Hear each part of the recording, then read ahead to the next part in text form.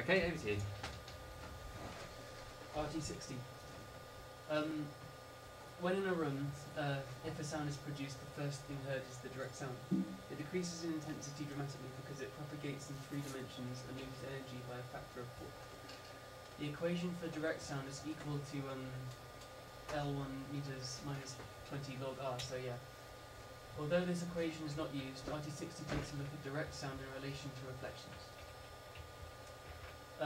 Previous to the development of the RT60 equation, physicists used the level recorder, which acts as a plotting device that measures the noise level against time on a ribbon of moving paper.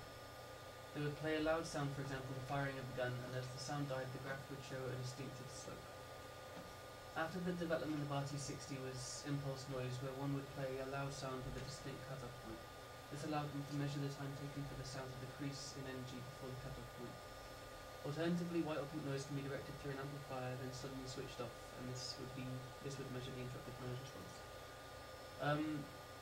RT60 was discovered by Wallace Clement Sabine in 1898 actually, and it's the time it takes for the original direct sound to decay below 60 dB of its original level. The value for reverb can be measured in a wideband signal, e.g. 1 to 10k, though sometimes it's stated as a single value. RT60 equals 0.161 volume over Sabine equation. Norris Earing developed an alternative method of calculating RT60, which was that.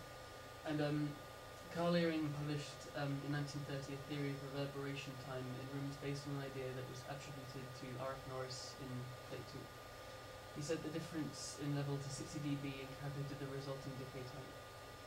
The difference between Norris Earing's approach to Sabine's is that Norris Earing's equation was more accurate, as it looks at a complete absorption of sound resulting in a totally dead room. The Sabine equation will give a non-zero result, whereas the Norris Earing equation will correctly give 0. Another significant difference between the two is that the absorption coefficient measured in a Sabine equation is occasionally greater than 1. However, in Norris Earing it must always be less than 1.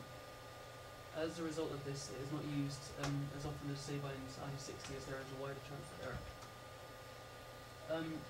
RT60 is needed in order to acoustically treat a room. Most rooms will have an irregular reverb tail across different frequencies, causing an uneven sound throughout. Calculating and consequently adjusting RT60 helps to average out the tail, making the reverb in the room more consistent. If the reverb has too many direct reflections from the room boundaries and general objects, it is harder for the ear to distinguish the sound's intelligibility, and it becomes inaudible. To calculate the reverb tail across a set of frequencies, we choose some materials to base our room on, as well as dimensions of the walls, floor, and ceiling. And obviously, this site here, as you know, goes to a list of the materials and their coefficients. But these are the frequencies, and these are the materials I chose: concrete coarse walls, plasterboard walls, and carpet floor. I think one of them was meant to be ceiling, but anyway. This is the frequency absorption table, and it shows how much energy each material will absorb at a certain frequency. The dimensions of the room are a length of 5, width of 4, height 3, so that's a volume of 60 meters cubed, and a wall area of 30 meters cubed or 24 meters cubed, ceiling area of squared even. Ceiling area of 20 meters squared and floor area of also 20 meters squared. Following this, we need to calculate the open window area, and to do this, we add together the coefficient values for each frequency. For example, at 125 Hz, we would calculate 96 plus 768 plus 3 plus 0.2, which is 20.48, which is the total window area.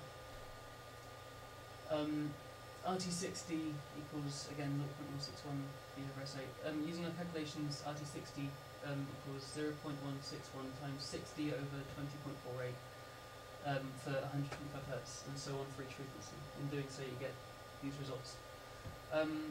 When looking at these results, you can see that the highest reverb tail is 0.515, and that the RT60 is fairly consistent throughout, which is fairly irregular and current. But if your frequency was large, for example, 10.28 at 125 Hz, looking at the absorption coefficient chart by using plywood or fiberglass, you can reduce this immensely without affecting the other frequencies. RT60 benefits us in that it allows us to determine the ideal reverb time for our recording environments, which improves the sonic quality of the sound. it allows us to understand which are the problem frequencies, so that even if you're unable to adapt your room before recording, you can adjust the sound and mix it. For those who don't desire a low reverb time, RT60 can also be used to create a more unique reverb time in spaces that require something different, for example concert halls and the like. However, as Norris Ehren showed, RT60 can only achieve the non-zero result, whereas his alternate theory can. There are of course other ways of treating your room, such as diffusers and bass traps, however they look at standing waves and rooms as opposed to reverb time.